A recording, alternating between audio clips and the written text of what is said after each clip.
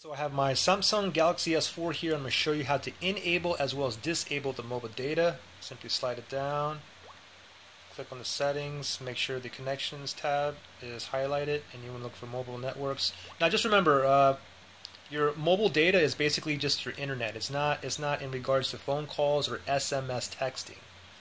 So here's click on mobile networks here, and then from here I have my mobile data enabled. To disable it, you simply just click on there, click OK, and then there you go. Now if you put on your Wi-Fi, it's pretty much the same thing. You're going to get internet.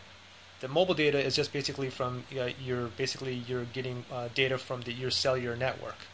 So I have it off. Basically, if you want to enable it, you just go ahead and click it back over here, and then you have it. And make sure if you have data roaming, make sure if you have like I have free data roaming, so I always leave my data roaming on. Also, if you look down here, while we're at it, if you have LTE plan, you can click on here auto, and if you have like a 3G or 4G, you can just go on GSM only here. Now, some of you might even have 2G. People like in some plans in China, some plans in India, they still run on. They have some plans that run on 2G. So GSM or CDMA. So that's pretty much it. Again, mobile data is basically your internet, guys. For like if you're using Google Maps, you're syncing emails. I mean that's internet. Any questions or anything, just comment below, and any subs would be great too. Thanks. Bye.